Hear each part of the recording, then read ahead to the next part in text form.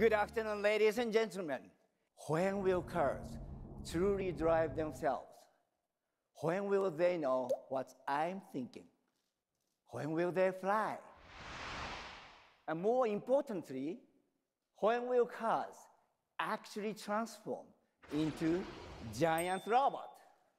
On this 175-acre site in Higashi Fuji, Japan, we have decided to build a prototype town of the future, where people live, work, play, and participate in a living laboratory. Imagine a fully controlled site that would allow researchers, engineers, and scientists the opportunity to freely test technologies such as autonomy, mobility as a service, robotics, smart home connected technology, AI, and more in a real-world environment. Bjarke and his team, the Bjarke Ingels group, also known as BIG, have created some of the most exciting and groundbreaking new architecture currently being built around the world.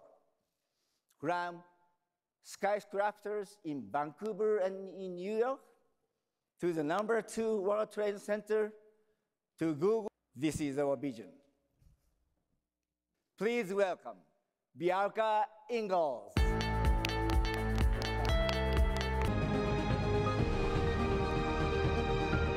So we started by splitting the typical street into 3 separate forms of mobility. The first type is for faster transportation, and every vehicle is autonomous with 0 emissions, and street trees create the necessary distinction between people and vehicles. The second type will be an urban promenade shared by pedestrians and slower personal mobility. And the final type of street will be a linear park with paths for pedestrians only. So imagine walking from one part of town to the other, moving only through a park. So these 3 types of streets will then weave together into a woven grid of 3 by 3 city blocks, each framing a local park or courtyard. So this is one of the city's typical blocks. The roofs are clad in photovoltaic tiles to power the city. All of the buildings are made primarily out of carbon-neutral wood, and they combine the traditional craft of Japanese wood joinery with new robotic production methods. In a way, we can preserve and evolve the old traditions through new technology. Below ground, we find the entire infrastructure of the city, including its hydrogen power storage and water filtration systems. A network for the autonomous delivery of goods also takes place underground and connects directly to the buildings above.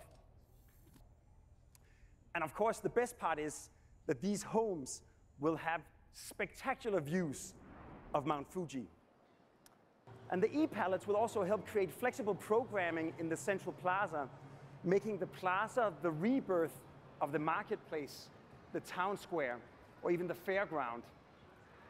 So in an age when technology, social media, and online retail is replacing and eliminating our natural meeting places, the Woven City will explore ways to stimulate human interaction in the urban space. After all, human connectivity is the kind of connectivity that triggers well-being and happiness, productivity, and innovation. To build an entire city from the ground up, even on a very small scale like this, is, in many respects, the opportunity of a lifetime. We plan to build our city in the virtual world first, creating a digital twin that will allow us to test our theories before we build.